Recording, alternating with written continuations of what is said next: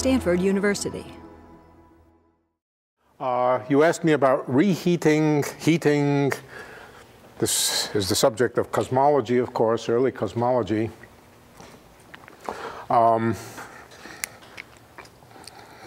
So the original, and especially inflation, reheating is what takes place at the end of inflation. Inflation is the exponential expansion of the universe, and it's driven by, depending on your taste, what is sometimes called dark energy, what is sometimes called the cosmological constant, or vacuum energy, whatever you like. But really, what it's got to do with is the energy stored in a scalar field of some kind, a potential energy that's a function of a field.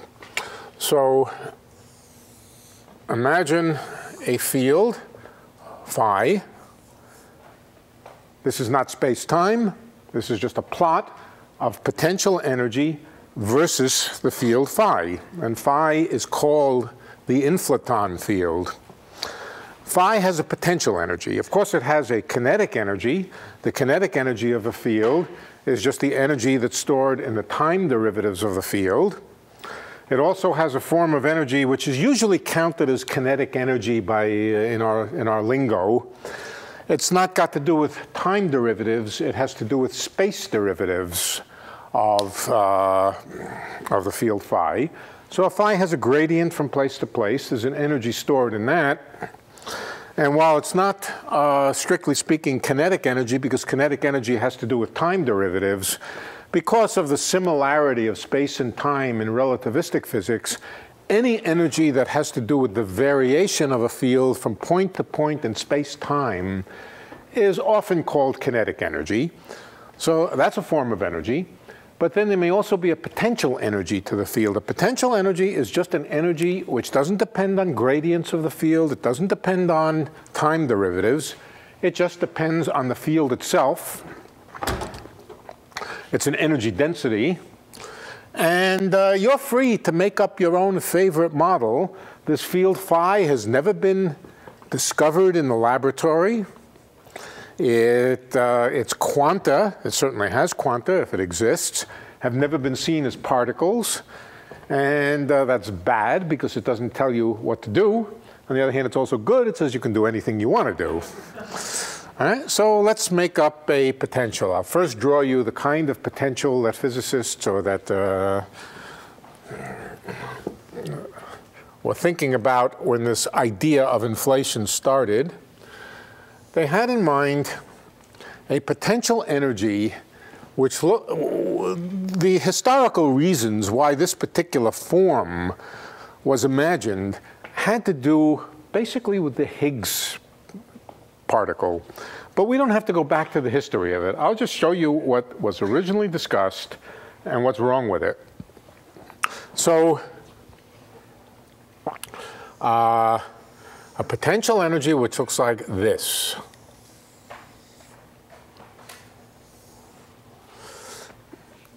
This potential energy over here, when the field was right at the center, when the field was equal to 0, was imagined to be very large. Potential energy way beyond, it's an energy density, but it's way, way beyond anything experienced in the laboratory. A huge amount of potential energy at the center. Even more as you move away from the center. But then as you go over the top of a hill, you can imagine if this were a particle moving in a potential, if you managed to get over the hill, you would just zip down to the bottom of the hill. Okay, so the idea was that originally, for reasons unknown, the universe started with the field equal to 0. That's a stable position, a stable value of the field. It cost energy to displace this. So if the field started out as 0, it would just stay that way. It would be like a ball rolling at the center, not rolling, just sitting at the bottom of a hill. It's not going to do anything. But lots of potential energy. Potential energy counts as vacuum energy. It counts as dark energy. It causes the universe to exponentially inflate. And the inflation rate is determined by the amount of energy there.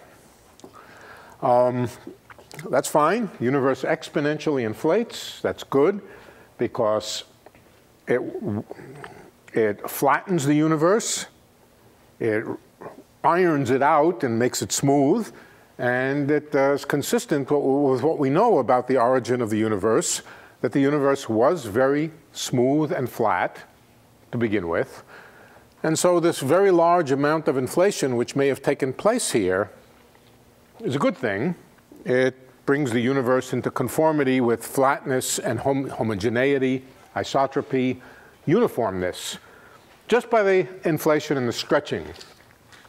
But then it just leaves you here. So what happens next? Well, the idea was what happens next is if you wait long enough, what happens if you have a particle or an object stuck in the bottom of a hill like that in quantum mechanics?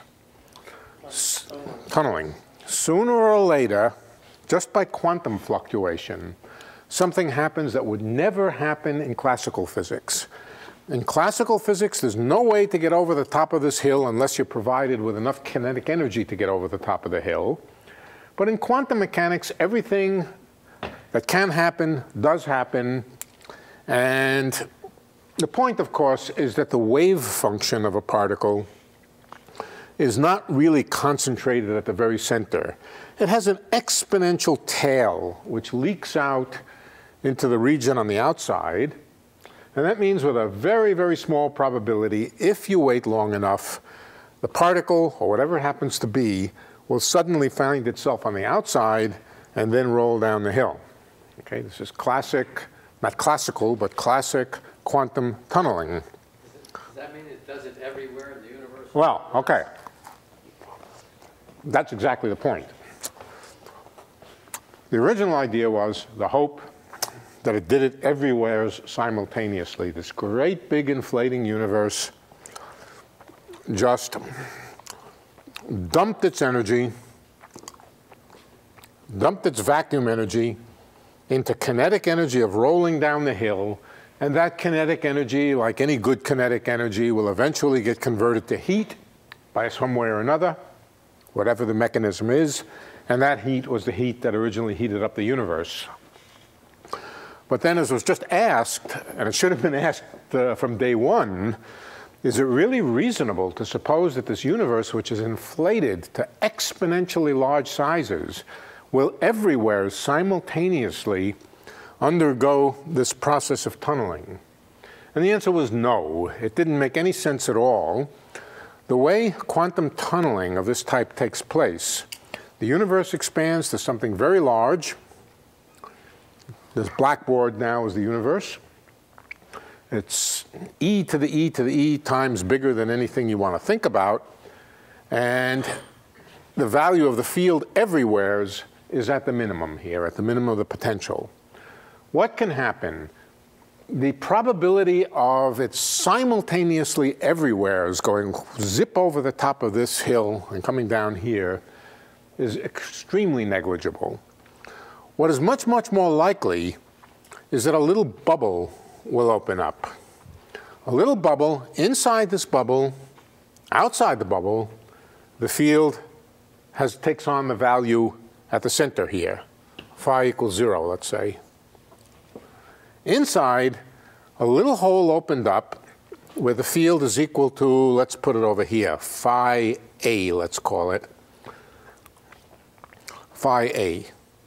Now, these things are constantly happening in the quantum mechanical vacuum. Fluctuations are constantly taking place. But for the most part, those little bubbles that form, they're little bubbles, and they're very, very similar to what happens if you have a pot of boiling water. Little bubble forms.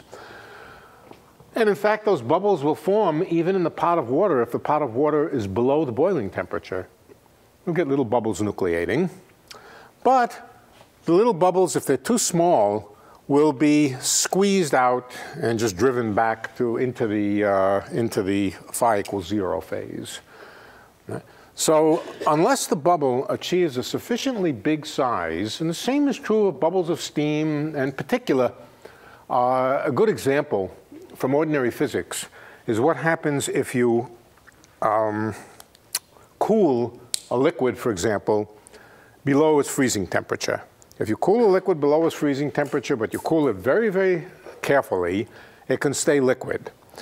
But if you put in a tiny chip of ice, take the case of water, you put in a tiny chip of ice, the chip of ice will form a seed, and that seed will start nucleating around it more and more crystal, and that crystal will grow, and will grow very, very rapidly and fill up the whole sample. So a bubble, that's if the bubble or the little seed is big enough to begin with. If the little seed is too small, then what happens is a kind of competition, and what wins is that the water around it will cause the little crystal to melt back into the water. So a tiny little crystal of ice, if it's too small, will not start the process off. But if it's bigger than a few dozen molecules on a side, it will begin to grow and simply eat up the whole thing. Now, of course, because of either thermal fluctuations or quantum mechanical fluctuations, you don't really need to put a chip of ice in there to get this thing going. All you need is to wait until accidentally, just purely accidentally, a significant number of molecules happens to orient themselves in a form that looks like a crystal, that looks like a little chip of ice. From time to time, that will happen just spontaneously, just by the statistics of a few molecules. It doesn't take many of them to start the process going. Just by accident, if a large enough number of them happens to form a little piece of crystal, by pure fluctuation, then this process will happen by itself. So if you wait long enough, yes, a little lump, a little bubble of ice will form in the metastable water. Of course, if your sample is big enough, then simultaneously, a bubble may form over here. A bubble may form over here. And what will happen? They'll come crashing together. They'll start expanding, and after a while, they will have expanded, and they'll come crashing together, and the result will be the entire sample, the entire collection of fluid will undergo this transition from liquid to solid, for example, or it could be from gas to liquid. That's the nature of a metastable bubble nucleating fluid. Well, that's about what would happen here. If you wait long enough, a small bubble will form. If the bubble is too small, it'll simply get squeezed back into the original vacuum. I call this the vacuum over here. But if it's large enough, it'll start to grow. It'll start to grow and grow and grow and simply gobble up more and more space.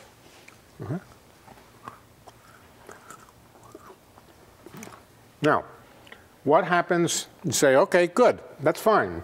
Another bubble forms over there, another bubble forms up there, and soon they come crashing together, and the result is the entire universe has made a transition and goes, and just like the ocean, if it were metastable and you ticked off a little bit of ice, the same thing would happen.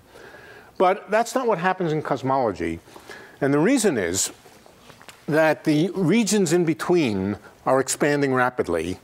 The regions in between are here. They have this value of the field, where the vacuum energy is large, and large vacuum energy means rapid inflation. So the region between these bubbles is growing, and it's growing even faster than the bubbles themselves are growing. Actually, there are two possibilities. It depends on details, whether the bubbles grow faster, nucleate faster, and grow faster, and outrun the expansion, or do they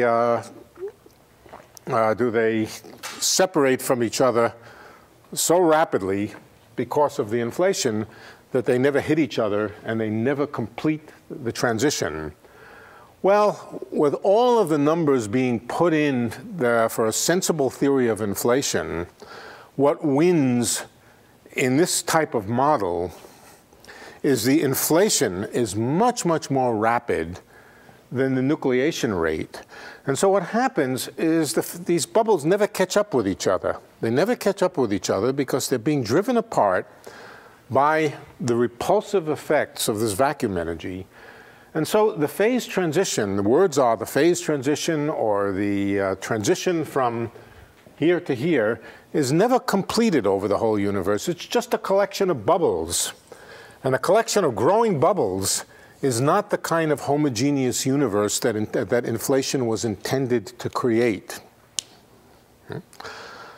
This is a first-order phase transition. A first-order phase transition is what happens when you have a barrier to, when you have two phases, a phase here and a phase here, with an obstruction in between, and that obstruction is called a domain wall. An obstruction from going from one to the other is called a domain wall. The boundary of this region over here is called a domain wall. And it's the place where the field goes from here to here. To get from here to here, from inside to outside, it has to go through a region with a much larger potential energy, and that's costly in energy. So the result is that the phase transition doesn't happen. The entire universe doesn't reheat in this kind of first-order system. And it wasn't the right idea for reheating. Was just this idea that the entire universe goes plop over into the other phase and creates a lot of heat. All right? That doesn't happen in this kind of theory. All you really had to do was remove this bump here and draw it more like this. Whoops. And for whatever reason, start the universe up here and just have it gradually roll down and all simultaneously. That is what does work. So, but that's not the kind of first-order phase transition that was originally envisioned. All right, I answered that because somebody brought it. I didn't bring it up. Who brought it up? You brought it up. Okay. Answer the question? Good. Okay. Yeah. All right. So let's come to this question that I've been avoiding for a couple of weeks. It was a very good question. I sort of gave you the answer, but let me quantify it a little bit more. It had to do with adiabatically varying parameters, such as volume, but it doesn't have to be volume. Any parameter that you can vary. It is true that the entropy defined in terms of the probability distribution stays constant during an adiabatic change of parameters of a system. But in general, the system will not stay in thermal equilibrium. And I mentioned the reason. The reason is that the probability distribution, which was e to the minus beta, let's call it E sub I, where I is the ith energy level of the system. That's the probability distribution. We have to divide it by the partition function, but that we can do that. That probability distribution is maintained with time as we change the parameters. But as we change the parameters, the energy levels change. And what started out as e to the minus beta E sub I will not, let's say each E sub I goes and becomes, let's call it E prime sub I. This probability distribution, which is what we started with, will not become e to the minus beta, even with a different beta in general, even let's call it beta prime, E sub I prime. Somebody sent me an email with an example, almost any example you think of, that will lead you to a probability distribution that cannot be equivalent to thermal equilibrium for any value of the temperature. It's just not the way these things work. Somebody sent an example with 2 spins. It's very, very general. Okay. Now, is a very special case. There's a very special case where you can say the system stays in thermal equilibrium. It's very, very non-generic. But let's suppose that E prime I is a linear function of EI. In other words, let's suppose that the final energy after the adiabatic change of parameters, we've changed parameters, E sub I prime is a function of E sub I, or E sub I, if you know E sub I, then you know E sub I prime, assuming you know how the energy levels change. If these are related by a linear relation means E prime I is equal to some A plus B EI, where A and B are fixed numbers, then this probability distribution, let's do it the other way. If something's a linear function of another thing, then the other thing is a linear function of the original thing. Let's do it that way. Then the original probability distribution is also equal to E to the minus beta. Then let's write E sub I, A plus B E sub I prime. All right. E to the minus beta A, that's just a number. Okay, that doesn't even depend on which energy level we're talking about. That will eventually get absorbed into the partition function. The important part of this is the part which is just E to the minus beta B E sub I prime. Okay. If this were the case in general, then all that would happen is we would say the original thermal equilibrium becomes a new thermal equilibrium with beta prime equaling beta times B. So that's the one special case where the energies are linear functions of each other, where you don't have to worry about it. Thermal equilibrium stays thermal equilibrium. Okay? But as I said, this is not very generic. So what's going on? Okay, let me point out one more thing before we go on. The answer has to do with the system being large. It's quite true that if you take a small system with a few degrees of freedom and it's in thermal equilibrium, you then isolate it and insulate it, change the parameters, it will not stay in thermal equilibrium. It just simply will not. Okay? But if you have a big enough system, a large system, then you'll find to a very, very high degree of approximation it stays in thermal equilibrium. So why is that? Okay. The energy of a large system, now I mean a system with large volume, the energy of a large system can of course always be written in terms of the energy density. Let's call the energy density epsilon times the volume. Now that's not particularly helpful in this context because there's no more likelihood that the energy is a linear function. Let's go back. The energy of the system both before the adiabatic change and after the adiabatic change is proportional to the volume. So that means both E and E prime can be written in terms of energy densities.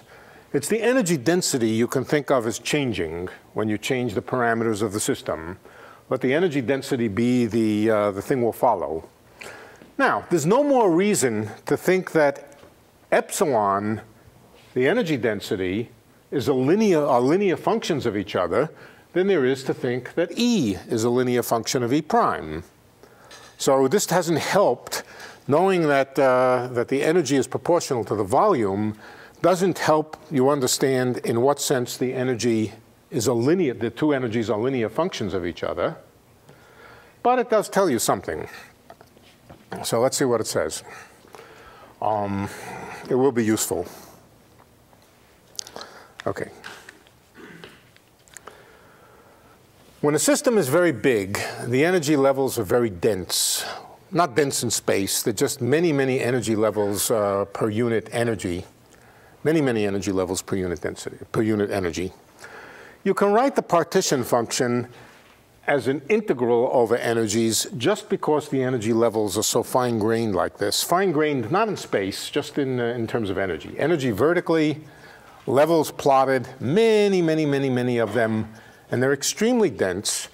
And what's more, in other words, the number of energy levels per unit energy gets very, very dense when a system gets large. All right? Moreover, the density of these energy levels grows very rapidly with energy. If you look at the ground state of a system, there aren't too many energy levels nearby. If you increase the energy, there are so many ways of creating a large amount of energy. There's only one way of having the ground state. There's only one way of exciting it to the first excited state. But if you excite it up here to some relatively large amount of energy, then there will be many levels in there, and that's a typical situation. So the number of levels, the number of energy states per unit energy is a very rapidly rising function of the energy. That's the key. Let's call it the number of energy, the number of levels per unit energy. That's a very rapidly rising function of energy for almost all systems. In fact, for all large systems, meaning systems containing lots of molecules or lots of degrees of freedom. Very rapidly rising. Now, what do we have to do to compute the partition function? To compute the partition function, we want to sum e to the minus beta e sub I. We want to sum it over all states. In this limit, when the density of levels is very, very large, we can replace this by an integral. E to the minus beta E dE, but that's not the end of the story. We have to include in here the number of energy levels per unit energy. What we're doing is we're counting the energy levels, putting in each one with an e to the minus beta EI, but we have to ask how many energy levels are there per dE. And let's give that a name. I'm not sure what to call it. Well, we can call it dN by dE. The number of levels per unit energy. And it's only if we put this factor in that we will be calculating the same thing as the sum here, or even approximating it. So it's the integral of e to the minus beta E, dN by dE, where dN by dE is a very rapidly rising function of E. On the other hand, e to the minus beta E is a rapidly falling function of the energy. Okay, so we have the product of two things, one which is rapidly rising, the other which is rapidly falling. And the result is that the product of these two things is typically concentrated in a fairly narrow, very narrow in fact, range of energies. Let's call it delta E. All right. All that's really important to this argument over here was that within the range of energies, at a given temperature, of course, this range of energies is narrow, but it of course depends on what the temperature is. This function will move, the peak in this function will move around as we change the temperature. As we change the temperature, the falling function changes. The falling function changes as we raise the temperature, for example, and that will move the central peak around. It'll also move the width of the central peak around. But for any given temperature, there's a central peak and a little bit of fluctuation around it. All that's really important is that over the range of energies which are important under this distribution here, that within that range, that this function be linear. Things outside here are terribly unimportant. Only things inside this peak are important. And so, as I say, the important thing is that the relationship between energies before you vary the parameters and after you vary the parameters is linear over the range of energies which are important under the integral sign here. All right, so let's ask, is that likely to be the case? Let's go back to the energy density. The energy density, again, will have no reason to be a linear function. The only thing we can expect of it is that it's a smooth function. The energy density is likely to be a smooth function. We'll assume that. A smooth function, the energy density before and after, epsilon and epsilon prime, assume that they are smooth functions of each other. In other words, if you know the energy density before you do the adiabatic transformation, the adiabatic change on things, then that should tell you the energy density afterwards. So that means that epsilon is a smooth function, let's just call it f, of epsilon prime, or vice versa. That's all we really need in order to make the argument. Okay, let's talk about the width of the distribution of epsilon prime, of epsilon, not E, but epsilon. They're only related, they're very closely related. They're simply energy and energy density. E is equal to V times epsilon. But let's see if we can estimate the width of this distribution. Let's begin with the width of the distribution. First of all, let's draw a curve. Here's epsilon prime. Here's epsilon, and assume it's a smooth function. The energy densities before and after the adiabatic change. Okay, now, energy is V times epsilon. What about the width of the uncertainty, or the width of the distribution, the width of that profile of that function, delta E? How big do we expect the fluctuations in energy to be? Anybody got an idea? Well, there is a heat capacity formula. Yeah, don't go back to the heat capacity formula. It's not. It will get you there. It will get you there. But just doing statistics, what would you expect? You have energy is a large number. Energy is proportional to the number of particles. Okay. Right. You expect that the fluctuations be of order the square root. All right. Square root of volume. Volume being proportional to the number of particles at fixed density. All right, so we take the square root, but the fluctuation in energy should be of order the square root of the volume. Times something, doesn't matter what, but order the square root of the volume of the system. And now let's think about the fluctuations in the energy density.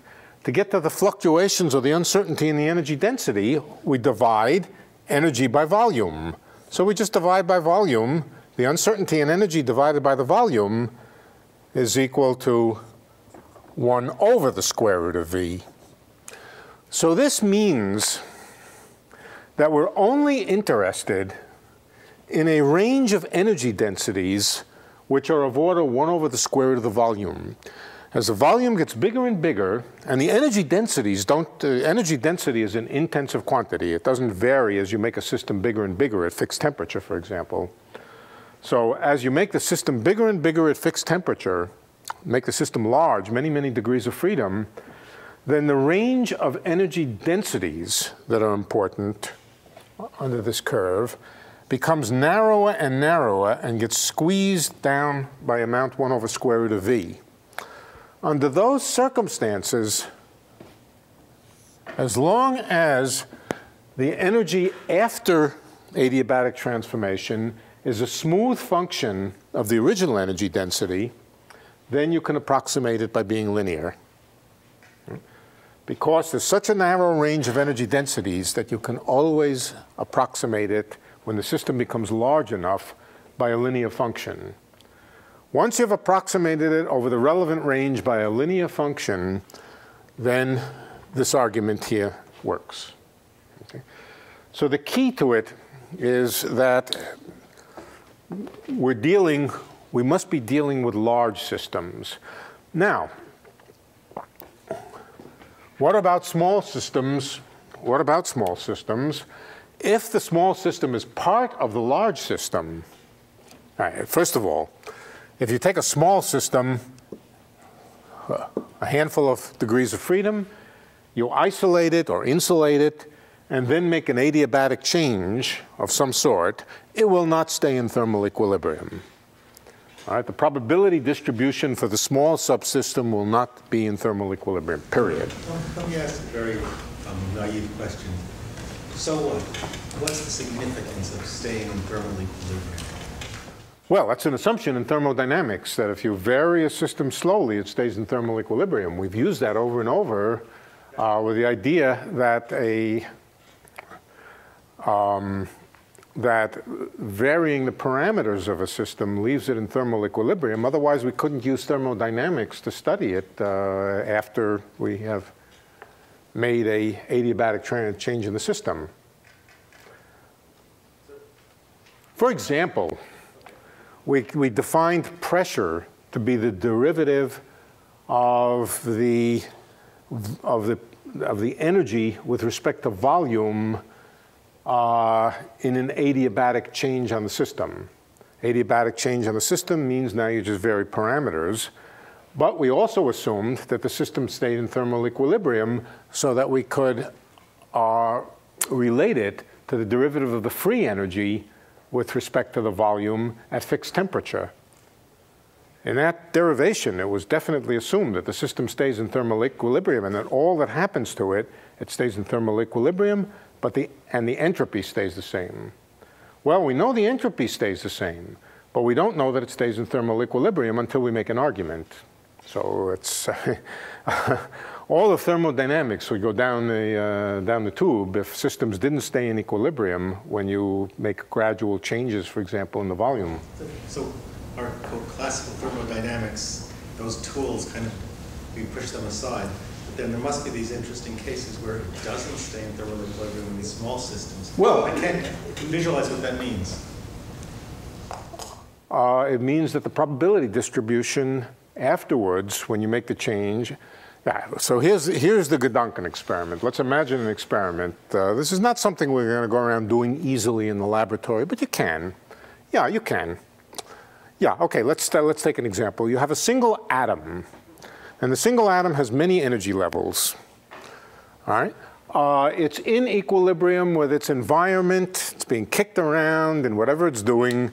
And if you ask what the probability that that atom has a particular level, what's the probability for different energy levels, it will be the Boltzmann distribution. It will be the Boltzmann distribution because a small atom is an example of a small subsystem in thermal equilibrium with its environment.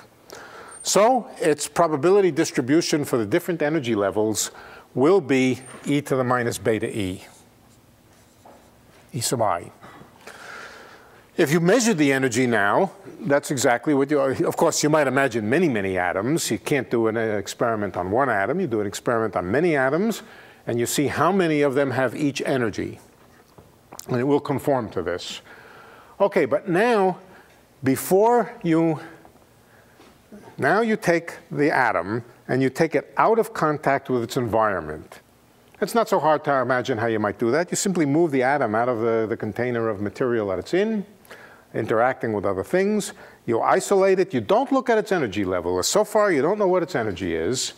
But you take it out of contact with its environment, and then you look at its energy.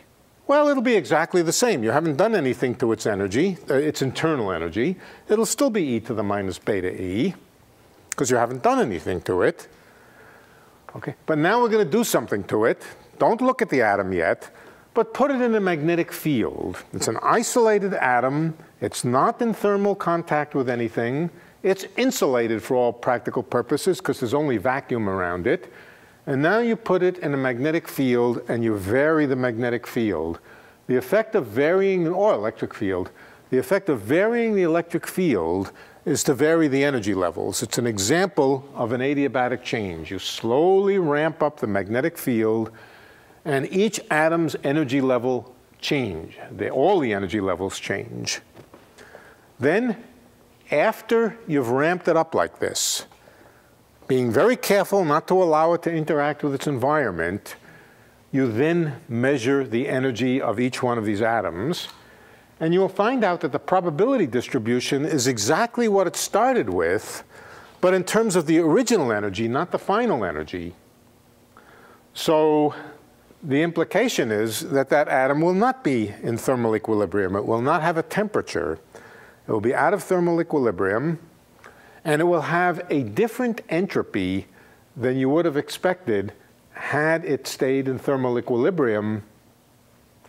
You can track what its energy, what its average energy is, but its average energy and its entropy, the relation between the average energy and entropy will not be that of thermal equilibrium.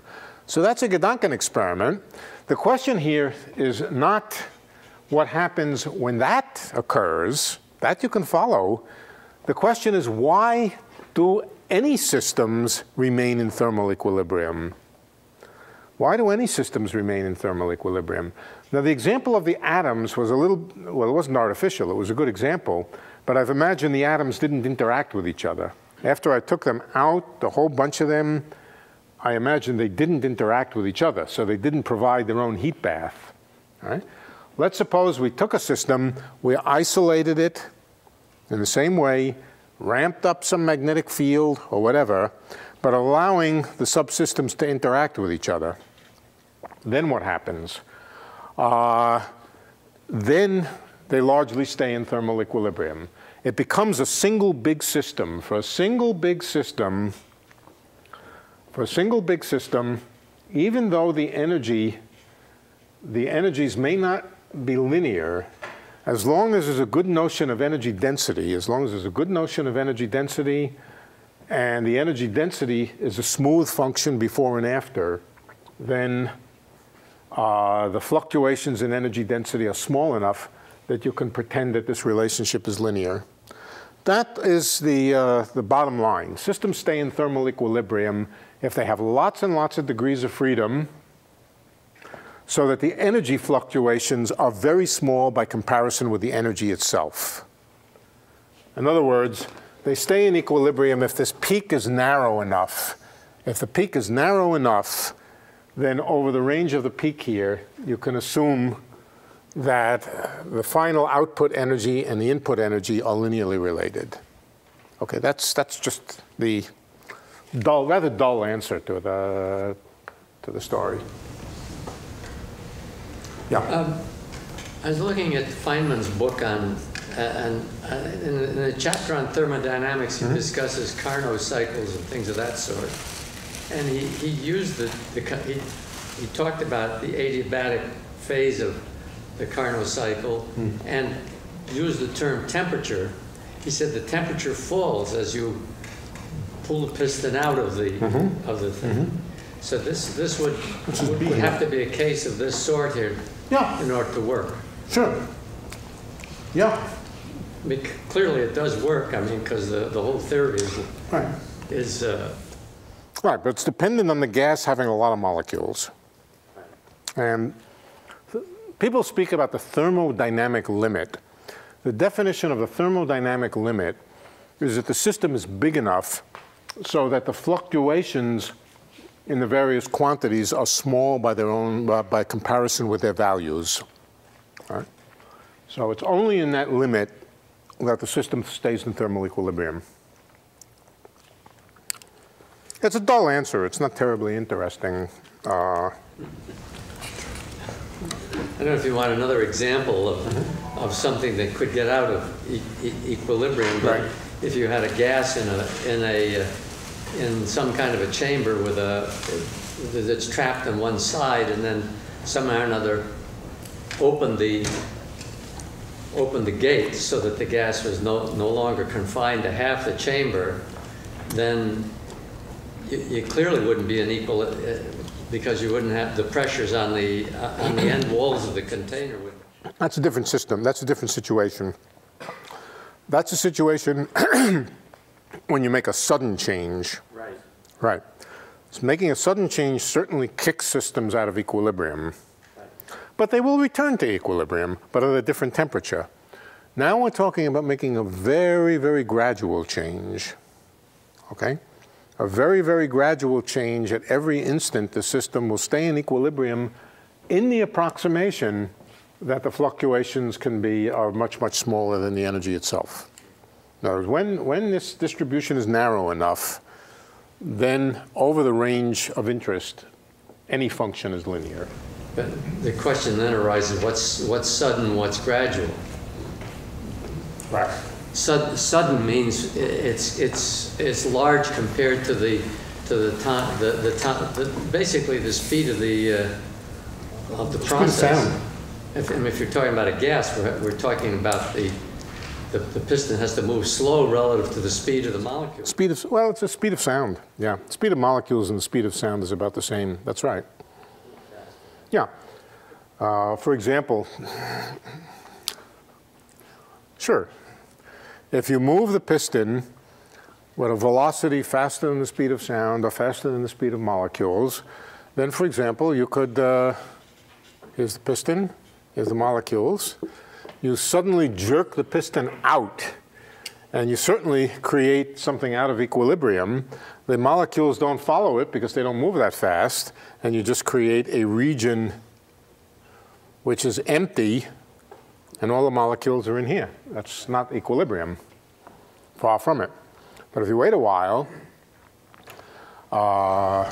even if it's isolated, if you wait a while. Even if it's isolated, what will happen if it's isolated?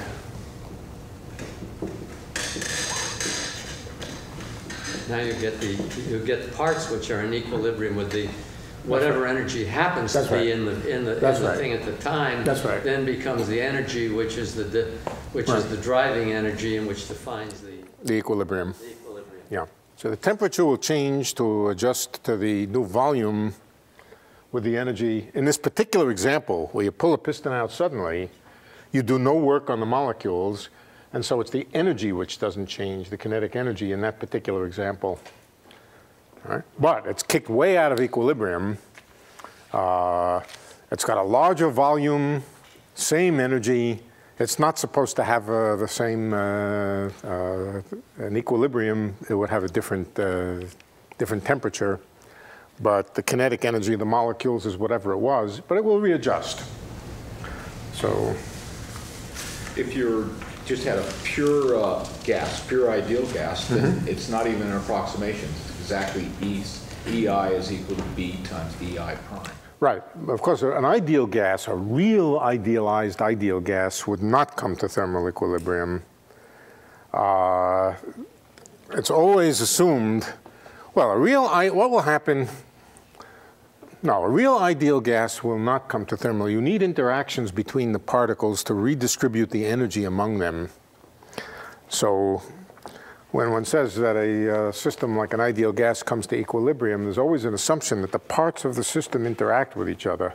If they don't interact with each other, then it takes an infinite amount of time for it to equilibrate.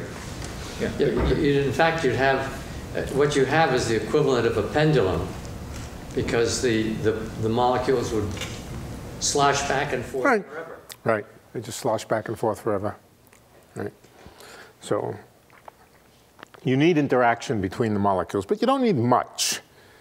You don't need a lot of interaction between them. Just as long as they have small cross sections, it'll slosh a few times, and then it will equilibrate.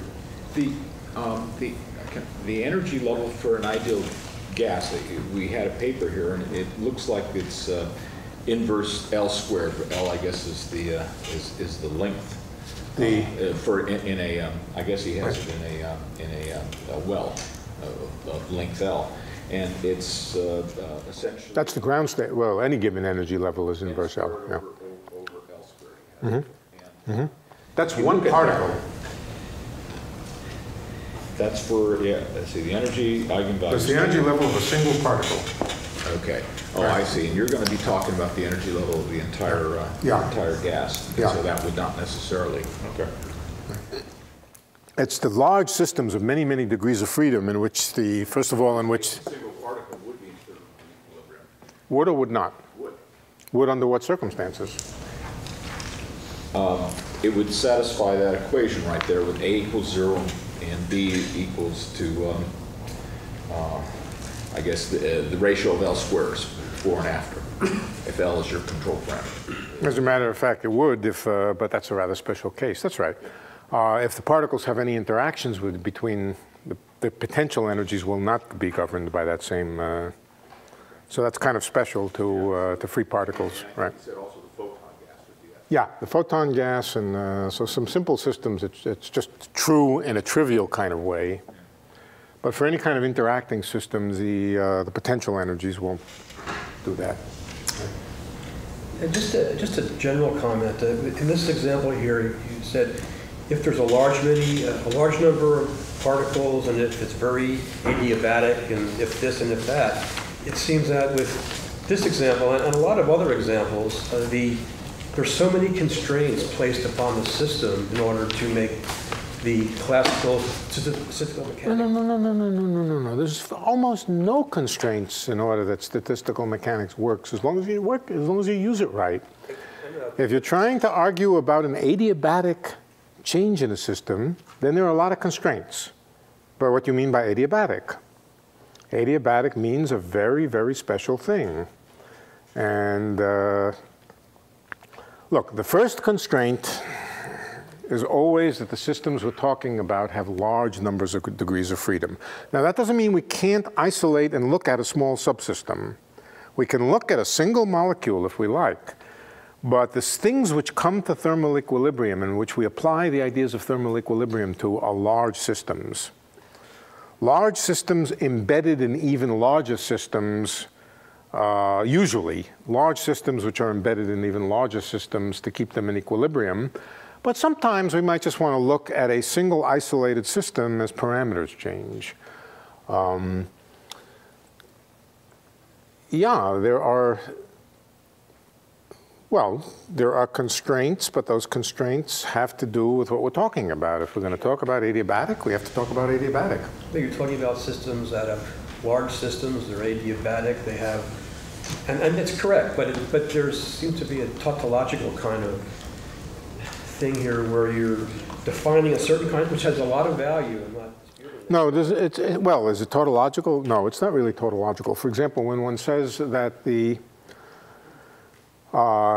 pressure is the derivative of the energy with respect to a volume in an adiabatic process, and that's the main way we used it. That's the only way we used adiabatic processes in this course.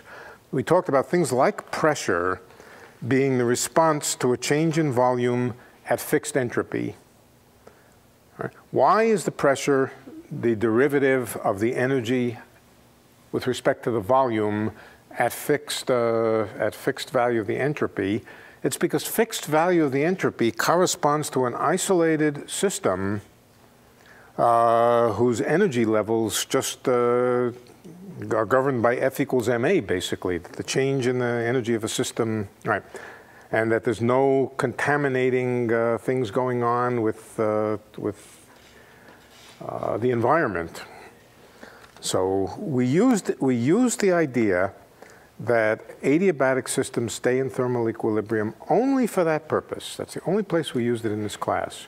But you're allowed to ask, why does a system under an adiabatic change stay in thermal equilibrium? Why do you assign it the temperature? Why do you assign it a partition function? Why do you assign it a probability distribution governed by the Boltzmann distribution?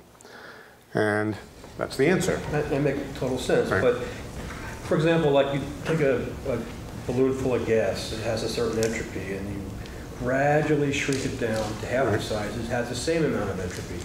Yes. Okay. And I know my examples, I know it's incorrect for a lot of reasons, but if you keep shrinking it down small enough, very slowly, it'll get to a critical mass where it becomes a black hole, which has a different amount of entropy. And there's lots of reasons why it's not true. I'm making an absurd example how this stuff only works in an environment that's sort of something that it's mesoscales that's comfortable for us, and any other scale it doesn't seem to work very well.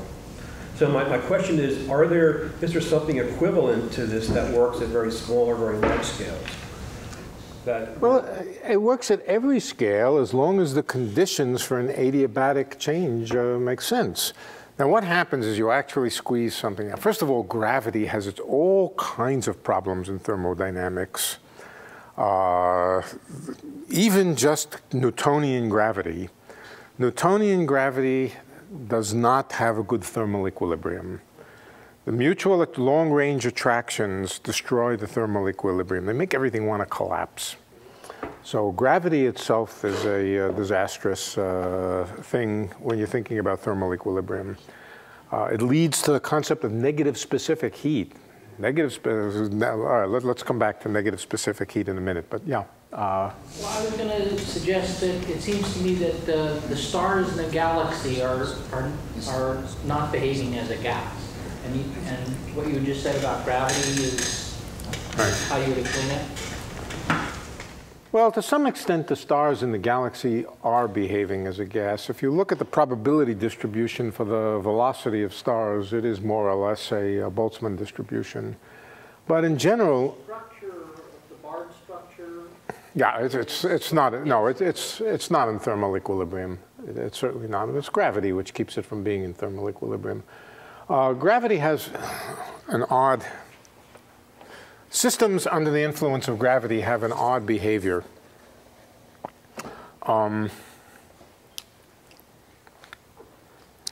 They have negative specific heat. Negative specific heat is a very, very peculiar thing. A system can't really have negative specific heat, and yet gravitational systems do.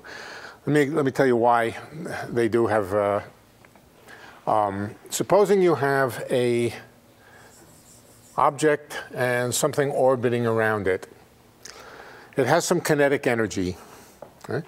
Supposing it loses energy, what happens to it? Supposing, for example, it radiates away some energy, what happens to the object orbiting around? Does it move in or does it move out? It moves in, right. And in fact, if it were to radiate away, for example, gravitational radiation or any other kind of radiation and lose energy, it would spiral in and eventually hit the central object. But I'm not interested in it hitting the central object. I'm just pointing out that it moves inward. Now, what happens when it moves inward? Does it increase its kinetic energy or decrease? How many people think increase? How many people think decrease? Okay, it increases. Either answer is a possible answer. It's not obvious which it does. Okay. It loses energy, right? But there are two kinds of energy.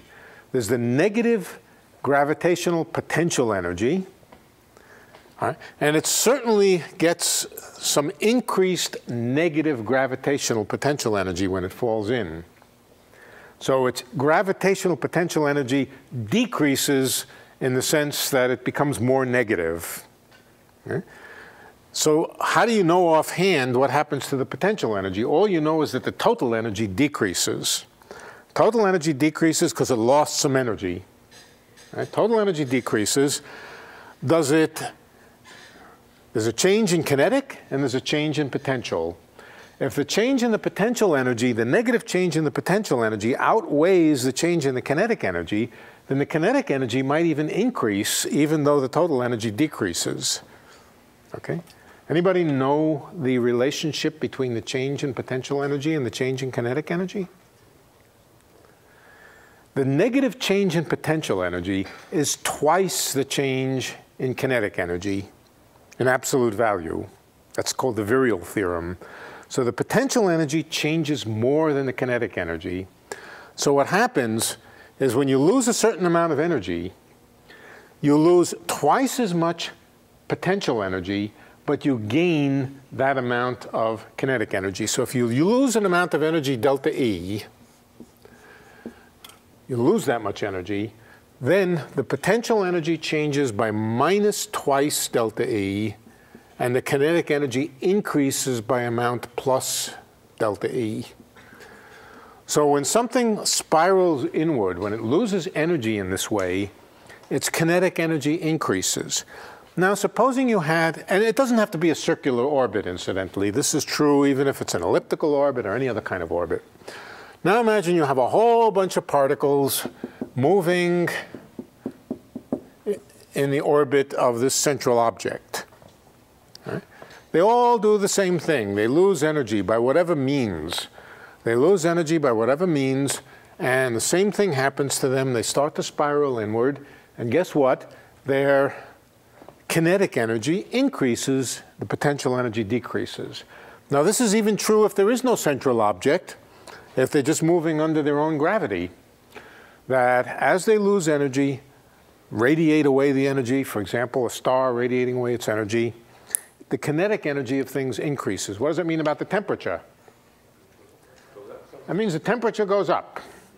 So for gravitating systems, as they lose energy, their temperature goes up. That means the derivative of the energy with respect to temperature is negative. Right? Derivative of energy with respect to temperature is negative. Now, can a system really have that property? First of all, let me point out that that's any system with negative specific heat or negative heat capacity is unstable. It's unstable and it cannot correspond to a genuine equilibrium situation. Let's imagine any system with negative specific heat. Negative specific heat means if you take a little bit of energy away from it, it heats up. If you add an extra little bit of energy to it, it cools down. That's what negative specific heat means. Now let's suppose we have a system with negative specific heat minus specific heat, minus heat capacity. C is negative. The heat capacity is negative. C equals minus heat capacity. All right? Imagine now that it's in equilibrium with its environment. It's in equilibrium with its environment, and it can exchange energy with its environment like any good thermodynamical system. What happens?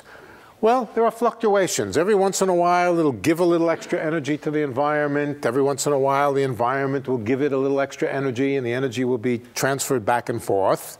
And that's what leads to thermodynamic equilibrium. But now imagine the system with negative specific heat gives a little bit of energy to its environment, accidentally, by fluctuation. What happens to its temperature? It goes up. That means it becomes hotter than its environment. Its energy goes up. It becomes a little bit hotter than its environment. Which way does the heat flow? It always flows from hotter to colder. So when this system gives off a little energy, it becomes hotter, and it will give off more energy. And it's a runaway. It's a kind of runaway situation. When it fluctuates by giving off a little bit of energy, the conditions are set up for it to give up even more energy, and it's unstable. What happens if it takes a little bit of extra energy? It cools down. Cools down meaning in the sense that its temperature goes down. Now which way does the heat flow? Into it. And again, it's an unstable situation. If it fluctuates, the fluctuation will tend to build up. On the other hand, exactly the opposite happens for a system with positive specific heat. If it absorbs a little bit of energy, it gets hotter, and then energy wants to flow out of it. So that's good. Thermal equilibrium makes sense for systems with positive specific heat. It doesn't make sense for systems with negative specific heat. They can't be in equilibrium with their environment. So all of thermodynamics breaks down eventually for systems with gravity. They're not good thermodynamic systems, yeah. In particular, a system forming a black hole, when it collapses into a black hole, it's way out of equilibrium. And how do you ascribe a temperature to something like the surface of the sun? well, okay, yeah. I mean, there are different time scales. It's a question of time scales. The time scale for this instability is fairly long. It's rather long. Now, really, first of all, the sun is certainly not in equilibrium with its environment. Its environment is at 3 degrees. Okay? A star out in outer space, far from anything else. It's the environment is at 3 degrees. It's not in equilibrium with its environment, and it's radiating into its environment. So if you wait a while, the star will burn out. It's not in thermal equilibrium. It's not being kept in equilibrium by anything. We're still talking about temperature. Yeah, we talk about temperature because there are different time scales. The time scale for the star to run out of fuel, you know, for its temperature for this instability, the time constant for this instability is rather long. On the other hand, there are processes taking place inside the star whose time scales are very rapid. For those processes, you can simply think of gravity as creating a box, a spherical box in the case of a star, gravity holding things in, and those things are undergoing the usual microscopic processes. Ignore gravity and just think of the system as a box. Take gravity into account in some small ways, but it's just a box of gas being held together by its own gravity. So there are different time scales. The microscopic time scales for particles to interact with each other, which are very rapid, allow you to define a thermal equilibrium in the star which lasts a period of time which is, you know, billions of years. The time scale for a star to run out of fuel is a long, long time. And the surface of the star is in equilibrium with some region nearby. It's pretty much in equilibrium with itself, but the star is not really in equilibrium. The temperature is not uniform. Remember, thermal equilibrium means the temperature is uniform throughout it. If the temperature is not uniform, what happens? That's why Heat flows. That's why I said the surface. Yeah. Because they're talking about that Yeah. part of it. Yeah, so I mean, that's right. The surface of the star is pretty much in thermal equilibrium with itself, so to speak. All right? But the fact that it's not in thermal equilibrium, the fact that the temperature varies from one place to another, that tells you that heat flows out. Right. So strictly speaking, a system is not in thermal equilibrium unless the temperature gradients are zero. Can't you use black body radiation as a black Sure. body vector? Sure. I mean, you know, this is not an obstruction to using thermodynamics for the interior of a star, far from it. But, you know, strictly speaking, technically, and, you know, all sorts of situations you can imagine where this becomes an important thing, namely the collapse of a star into a black hole. That's very far from an equilibrium process. But the event horizon is in equilibrium. After the black hole forms. So it goes from this chaotic thing in Right, when it goes whoosh, it's way out of equilibrium. and then it's in equilibrium at that point. And then it's in equilibrium again, but during the course of its collapse, it's very far out of equilibrium, and the consequence is that the entropy changes a lot. It's very, very far from an adiabatic process. It just collapses. It's much, much more like the situation where you take a plunger and suddenly pull the plunger out. It's very far from an adiabatic process, the actual collapse. But then, after it's collapsed, again, there's this long, long time constant for it to be unstable.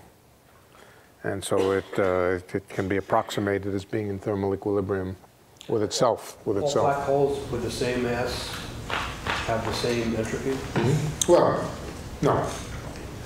Sorry, No. not spinning or... If they're not spinning, yes. Yeah. Or not charged. Yeah. Right. Right. Okay, I wasn't going to get into that, but we've covered some territory.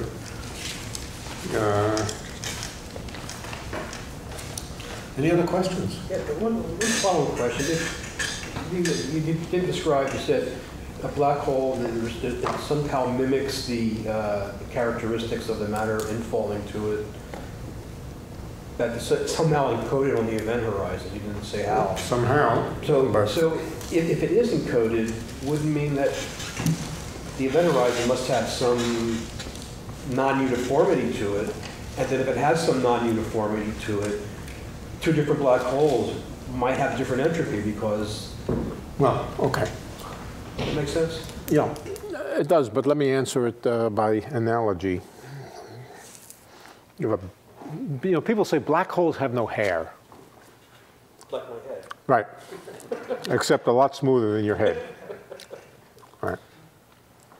Now, black holes have no hair. The meaning of that is that black holes, the surface of a black hole is exceedingly smooth with no irregularities. If there are no irregularities, then how do you tell one black hole from another? You can't, as long as its mass is the same. And if there are no distinctions, then there's no entropy, because entropy is describing hidden distinctions. That's what entropy is. It's the hidden information contained in a system. All right, so you could say exactly the same thing about bathtubs full of hot water. Bathtubs full of hot water have no hair. Actually, my wife tells me my bathtub is always full of hair. Actually, used to be. We won't get into this. Let's get off this. Flow of molecules, right? Yeah. All right, bathtubs full of hot water have no hair. And the meaning of that is a bathtub in equilibrium. That means enough time has gone that the temperature is uniform, the surface of the bathtub, the surface of the water is completely flat. You look at that bathtub full of water, it has no hair. There's no ripples on it. It's in absolute equilibrium, completely quiescent, completely flat. And from the macroscopic external point of view, it has no hair. It has no structure at all, zero. It's completely described by a small number of parameters. How many parameters? Well, the shape of the bathtub, of course, and all those things, imagine they're given, the volume of water, and the temperature. That's it, or the energy. Energy, let's say energy. The energy in the water, the thermal energy in the water, and the volume of water, and that's about it. Right? So in that sense, bathtubs full of hot water have no hair. But we know what the hair is, the hair that distinguishes between two different microscopic configurations. The information which is there but hidden is the individual molecular degrees of freedom. Okay? What the entropy of a black hole is telling you is that there are microscopic degrees of freedom which are too numerous, too small to see, and that in the coarse-grained sense, in the same sense that the bathtub has no hair, the black hole has no hair, but in the same sense that the bathtub has a microscopic, huge number of degrees of freedom that account for its huge entropy, the black hole must have such a collection of microscopic degrees of freedom. The only question is, what are they? We know how many there are, just the entropy of the black hole. We don't necessarily know precisely what they are. But if you take two bathtubs with the same characteristics, Yes. The Two gross bathtubs with the entropy same will be- characteristics, okay. Yeah, the gross entropy will be the same, but if you dig down deep enough, The you find some microscopic, yeah, fluctuations. right. So it's like you're taking big averages, and if you average everything out, you can generalize almost anything you want. So if I want to look at it with blurred vision, I can say, yes, there's no. But if you look at it in more detail, You can ask a rather precise question.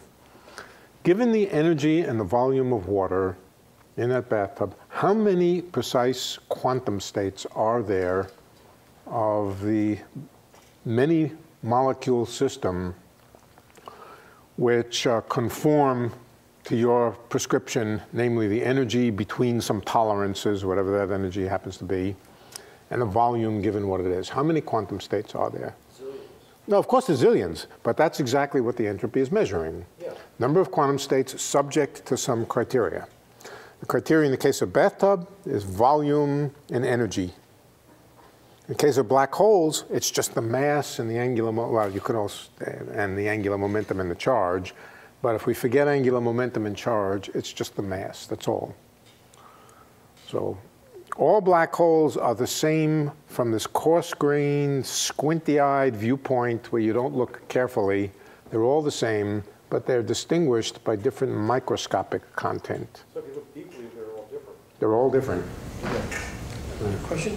In your black hole class, you said that when a black hole evaporates, when it loses half of its mass, if you can't take account of all the photons, then you can start reconstructing the information in there. Is that correct? Well, that's a subtle information theoretic issue, yeah.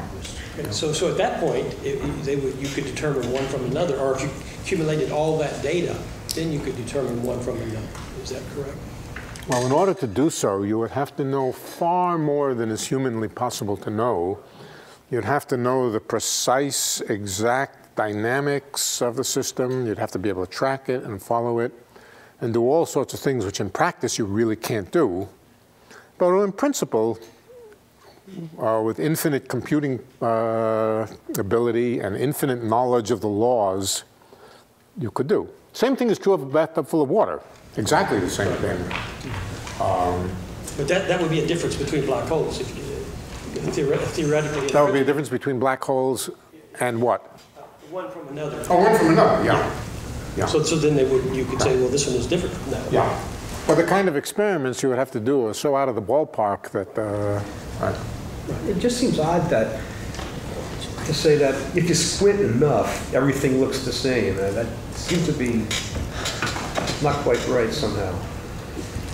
I didn't say that, you said it. I know. I said if you fix the energy and you fix the volume, count the number of quantum states. Now you may interpret that if you like, if you squint so squinty that you can't see anything except the energy and the volume, then it's the same. But if I want to look deeply into it, each bathtub will be different. No?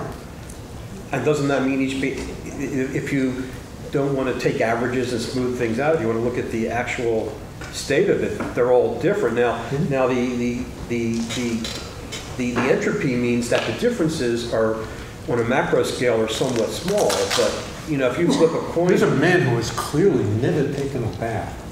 I take showers, which has discrete blobs of water coming down. Or quantized. It's quantized. You mean that you can see the molecules if you don't squint? No, I can't No. see the molecule. No. But that's because I'm taking a shower. I'm not studying the actualities of the shower.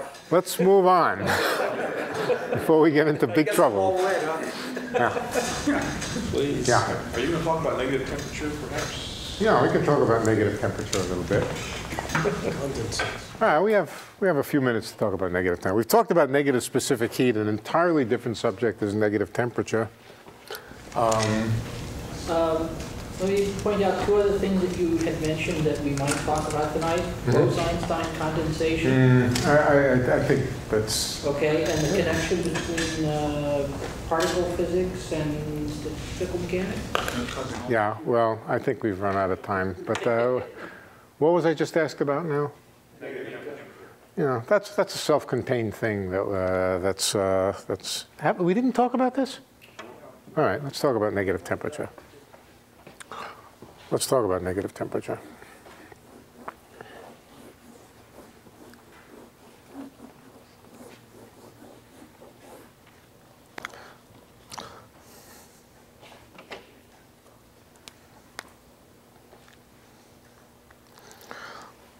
Okay, let's start with a conventional system and ask why the temperature cannot be negative. The temperature ordinarily cannot be negative because the partition function, what is the temperature? One definition of the temperature is that it's the inverse of the beta, which goes into the probability distribution, e to the minus beta e. And now what do we do with that? We sum it over all of the states of the system to calculate the partition function. The partition function is the starting point of all thermodynamics or all statistical mechanics, and it's assumed that it exists. Why does it exist? Why does this converge? It converges because in a usual situation, the number of energy levels does not grow so fast with energy that it overwhelms this e to the minus beta e. In fact, we said that the number of energy levels per unit energy increases and the Boltzmann factor decreases, but at high energy, the Boltzmann factor usually wins, meaning to say at very, very large energy, the integrand, or the summand here, is nice and convergent. There aren't so many states of increasing energy that the sum fails to converge. That's the thing that failed in the black body situation with the classical black body. It is what failed in the classical black body. Yeah. The number of states just grew too fast with energy. Yeah, that's correct. So when doing the sum, we always assume that it converges. If it converges, if the number of states increases with energy, yeah, okay, how can we get into trouble? Supposing we made this beta negative, what would happen then? Then we'd be summing sum on I, e to the plus absolute value of beta times e. That would mean that the Boltzmann factor would grow. The Boltzmann factor would grow. If the Boltzmann factor grows and the density of states, the number of states, increases rapidly with energy, then we have no hope that this thing will converge. So the idea of making the temperature negative will just lead to something that's, doesn't make any sense.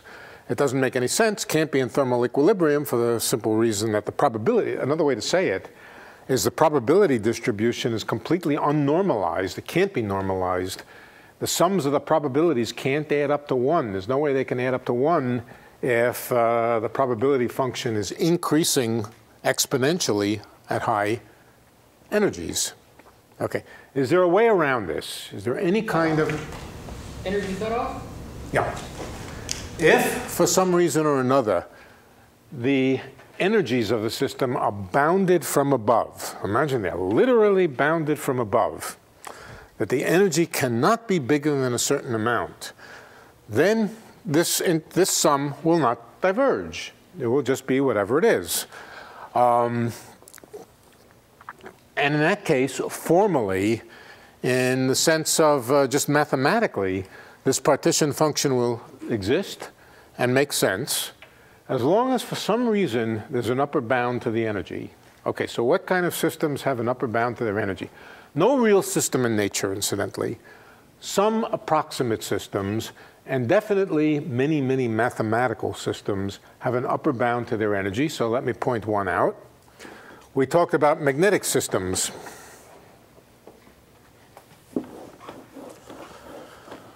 The simple example of a magnetic system was an Ising magnet or even simpler kinds of magnets, which involve simple degrees of freedom sigma, which can be plus or minus 1. And the energy is simply a function of these sigmas. For example, the Ising model, the energy is some number with a minus sign typically, times the product of the sigmas at neighboring points, whatever, a sum, some sort of structure like this.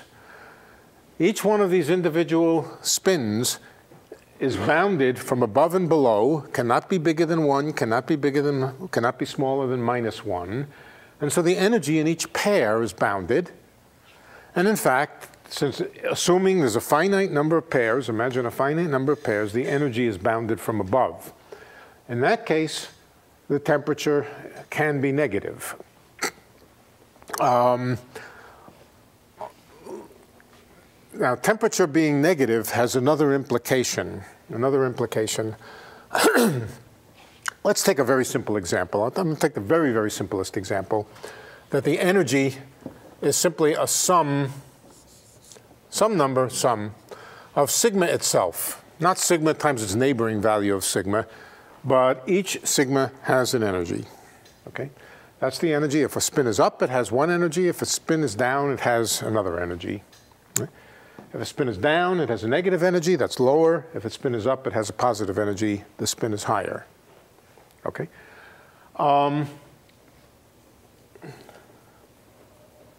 Let's think about the entropy. There's a probability distribution. The probability distribution, let's see, what is the probability distribution for ups and downs?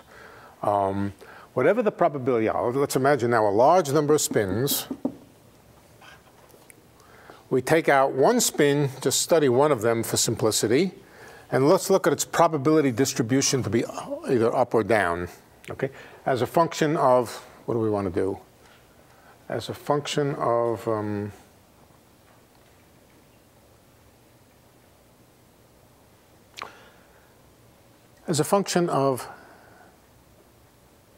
the total energy of the system. What do I want to do?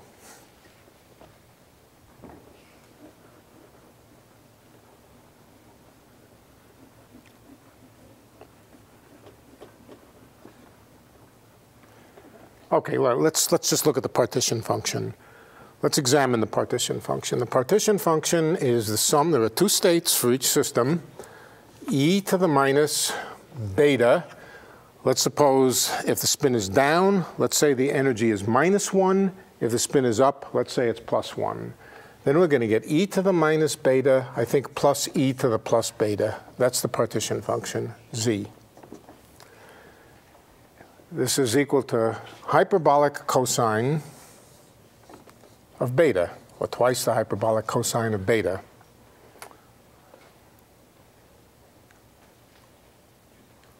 Okay.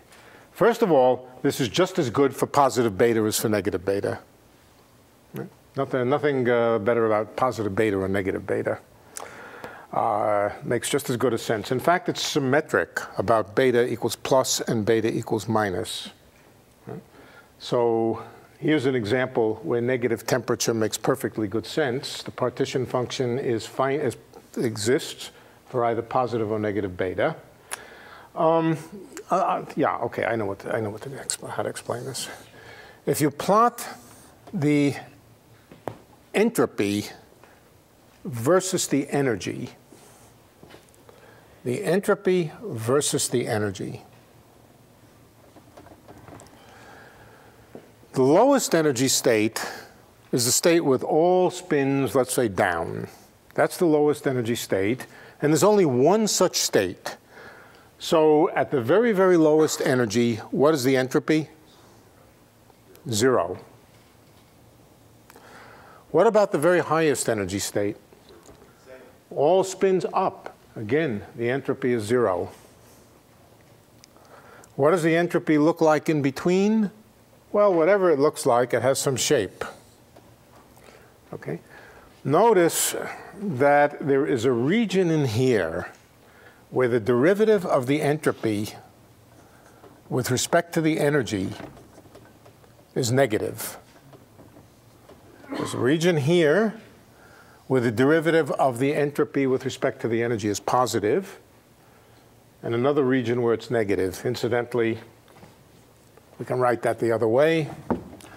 The derivative of the energy with respect to the entropy is negative here, and it's positive here.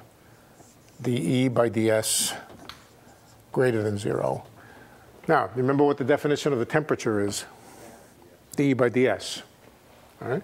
So there's a region over here where the temperature is positive, and there's a region over here where the temperature is negative. It's exactly the same as this, as making the temperature negative in here. But there's a region over here where the entropy increases, and there's a region over here where the entropy decreases as a function of energy. And those are the positive and negative temperature branches. So the temperature would first start off positive, go to plus infinity, and then go to minus infinity. That's right. That's correct. Okay, that's about what I was about to say. That's right. So right up on the top here, that's where the energy is maximum. Sorry, that's where the entropy is maximum. The entropy is maximum at the top here. And dE by ds is infinite up here. dE by ds is infinite. ds by dE is 0, so dE by ds is infinite. And right up on the top, the temperature is infinite up here. All right, another way to say it is, suppose you go to infinite temperature. You usually assume that if you go to infinite temperature, that the system has the maximum possible energy, right? But why isn't that true here? All right, the reason it's not true is because really what infinite temperature means is it's maximum disorder. Just maximum disorder, just statistical complete randomness. What happens to this magnet when you have complete statistical randomness? Half the magnets are up and half the magnets are down. That's not the state of maximum energy. The state of maximum energy is when they're all up. The state of minimum energy is when they're all down. And the state of infinite temperature, where everything is completely disordered, is a state which basically has half up and half down. So the infinite temperature is sort of midway between minimum energy and maximum energy. To get from here to here, you have to go through temperature equals infinity. You don't get to negative temperature by cooling a system. You get to negative temperature by heating it up past temperature infinity. Okay? Now what it means for this kind of magnet system is simply that more than half the spins are up. All right? You're beyond the point of complete randomness where half are up and half are down. More than half the spins are up. Okay? It's called population inversion, where the higher energy states of the system, or if you have an example, a real example from the real world is the population inversion of atoms in a laser. You have a laser, you have atoms in the laser, and each atom has two levels, an up level and a down level, a more energetic level and a less energetic level. If you start the system cold, all the atoms will be down. Or in other words, all the atoms will be in the lower energy state, in the ground state. You start heating it, a handful of molecules, a handful of atoms get excited. You keep heating it, you keep raising the temperature and raising the temperature. Of course, we're making an approximation now. The approximation is only that only those two levels are important, which is a fiction. But in the approximation that only those two levels are important, you get to infinite temperature at the point where there's equal population of excited atoms and unexcited atoms, same as this two-level system here. Once you arrange somehow to get more atoms into the excited state than into the unexcited state, that's when the temperature is negative. Now, as I said, it's an approximation. No real thermodynamic system in true equilibrium with its environment ever has a negative temperature. But in the approximation that you can isolate the atoms and pretend that the atoms don't radiate, and the approximation where they don't interact with anything else, then once you establish a population inversion, you say that it's negative temperature. It's not stable. What does it do? It lasers. It starts radiating and it lasers. So it's not really stable. It's far from stable. But if you could switch off the interaction with the radiation field, if you could somehow prevent it from interacting with the electromagnetic radiation and radiating, and if you could also prevent the atoms from bumping into each other and doing all the things that atoms really do, then you could talk about the negative temperature. And that's all that negative temperature means. It means more of the atoms are excited than unexcited. But a temperature implies equilibrium. What's that? A temperature implies that there's equilibrium. Yeah, and in this case, it's really not an equilibrium. Right. All down, that's very much not in equilibrium. If all the spins are down, that's an unstable. No, if all the spins are down means down, well, negative, whatever. That's the lower energy that's state. The lower or the upper, but both. The lower energy state is quite stable. It's just a ground state. Not going to do anything. It's stable, but this distribution is not in equilibrium. Oh yeah, I see what you're saying. Yeah. No, if you expose the system and let it interact with a thermal bath, a conventional thermal bath of positive temperature, then it'll come to equilibrium eventually with that bath. For example, it could be black body radiation. These things will absorb and emit radiation. Every time they absorb a photon, they'll jump up. Every time they emit a photon, they'll jump down. And they'll establish some sort of thermal equilibrium with a radiation bath. The radiation bath certainly is a positive temperature, and you'll always be on this side of the curve. Right? The only way to get on this side of the curve is to somehow artificially pump the system into a state of exceptional excitation. Except it could tunnel through randomly. You could have an odd situation where, for no particular external reason, all the states are at their upper end. It could happen. It's very unlikely. Could happen. Could happen accidentally. Yeah. Right. But it'll only stay. If it's an interaction with something else, it'll only stay that way for a very brief time. So what kind of bothers me about I understand what you're saying is that I guess in the kinetic theory of gases, you always think of temperatures being associated with the kinetic energy of particles. But that's not a very, very general idea. But that's just not true. Temperature has a much other... Yeah, it's a much broader, I mean, look, one of the important things that you should have taken away from this class is that temperature really isn't just the kinetic energy of particles. It's got a statistical, mechanical, probabilistic definition in terms of entropy, and entropy is a statistical idea or a probabilistic idea of counting the number of states of a system, counting probabilities. So no, I mean, there's nothing very general about the idea that temperature is the kinetic energy of particles. It happens to be true for a class of conventional, ordinary, non-relativistic gases. It is not true, for example, if the particles are moving fast enough that, relativity is important. And it's certainly not true in general for a gas of photons. The temperature is not exactly equal to the kinetic energy. But they have the same units, energy and temperature. So it's not too unusual to expect that the temperature and the energy of a particle will be somehow related. They have the same units, but the exact equality, 3/2 kT or something like that, is not a general idea. The very general fact is that the energy of a system is minus the derivative of the partition function with respect to beta. That's the general fact. In the case of a system of particles, even if they're interacting with potential energies, then this often comes out to just be 3/2 T. But it's a rather special and special thing.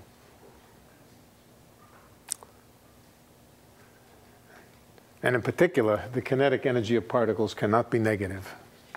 So, right. Okay. Now, I must say that in this idea of negative temperature, you're making all sorts of assumptions about what you can ignore.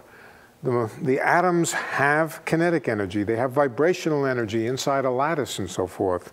You're assuming that the energy of excitation of the atoms cannot be easily transferred back and forth between the other forms of energy, that the atomic levels, the two-level systems, form a closed system which doesn't interact very readily with the other degrees of freedom. And that may or may not be true in a real situation. If it's true, it won't be true for very long. They tend to be unstable systems.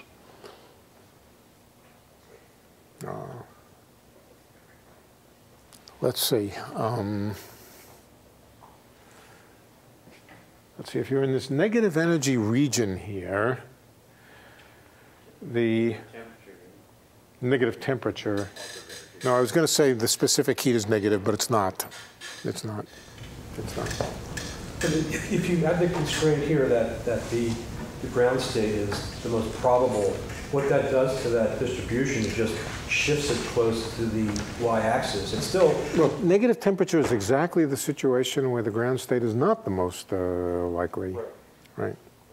But as I said, in order to create it, you don't create it by having a system equilibrate with some heat bath. All real heat baths have positive temperature. You create it by pumping some energy in a very non-equilibrium way into the laser by special techniques which are far from equilibrium techniques. And really all it means is that more of the atoms are in the excited state than are in the unexcited state. That's all it really means. Wouldn't that be a good example of if you had a tool like a generalized temperature that was a function of the entropy as well as the energy that would... In other words, the temperature, it's related to the energy given that it's in thermal equilibrium, which means the entropy is maximized. Okay. In this situation, when you're not at that high point, the system is not in thermal equilibrium. Well, it's technically in thermal equilibrium when it's over here. Why would it be that? Because the entropy isn't maximized. Yeah, the entropy is maximized for a given amount of energy, but now the energy is greater than the energy would be at infinite temperature. Yeah, I mean, it's still governed by the Boltzmann distribution, but a Boltzmann distribution with a negative temperature. So As I said, the only obstruction to writing down mathematically negative temperatures is that as a general rule, if you put a negative temperature over here, the partition function would just be infinite, just because the series wouldn't converge. If, for some reason, there's an upper bound on the energy, then negative temperature makes mathematical sense, but it still may not make the same physical sense that it would for positive temperatures. It wouldn't be very cold. It wouldn't be very cold. It's hotter than infinite. Right. You know, consider the following situation where you have a laser gain, a helium band laser, and you've got, maybe you're exciting it optically, and so you've got a constant bath of photons coming in and exciting the states in the gas. Right. A little bit of energy going out the side. If you were to take that gas and divide it into smaller volumes, wouldn't all those volumes have the same statistics? And in that sense, wouldn't that mean that it's an equilibrium? Equilibrium with itself, but not equilibrium with the environment of the laser. Because we're putting energy in? Is that the... Well, yeah, I mean, my only point is that you couldn't get the system to be at negative temperature by placing it in a bathtub of water at negative temperature. You wouldn't. The way that you get systems at negative temperature is not to let them equilibrate with systems in thermal equilibrium, but is to do something very far from thermal equilibrium. And then, yes, if you manage to get the system into this population inversion configuration, I presume that the molecules will exchange some energy and do some things which will get it into, which will get the pieces of it into thermal equilibrium at the negative temperature. But they won't be in thermal equilibrium with an external heat bath. That's all I meant, yeah. They may define, the extent to which they define in any sense, in any useful sense, a heat bath at negative temperature, that's a peculiar question. I mean, I'm not sure if you took some, maybe. we'd have to invent a case and see what it would mean. Can we bring another laser to thermal equilibrium at negative temperature by putting it in contact with a laser at negative? Maybe, I'm not sure. Interesting question. Or better yet, can we just put a single atom into thermal equilibrium with the laser in such a way that that atom would have a larger probability of being in its excited state than its ground state? I think yes. I think yes, that you can think of the laser as a heat bath at negative temperature. But that could you pass the infinite temperature by exposing a set of molecules in positive temperature to a larger degree of negative temperature heat bath? Wait, say it again? By equilibrium, if you had a heat bath that was way on the far end of the negative temperature scale and bring in a few atoms into that heat bath, would you be able to bypass the limit of the infinite temperature? Yeah, I think so. I think so. Yeah, I think you could take those extra few atoms and think of them as being in a heat bath in the negative temperature environment. I think that's right. Right. No, my only point was that you can't, that there's no way to make the laser laze by putting it into some substance, some ordinary substance at negative temperature. Won't work. Okay. Have a good summer. For more, please visit us at stanford.edu.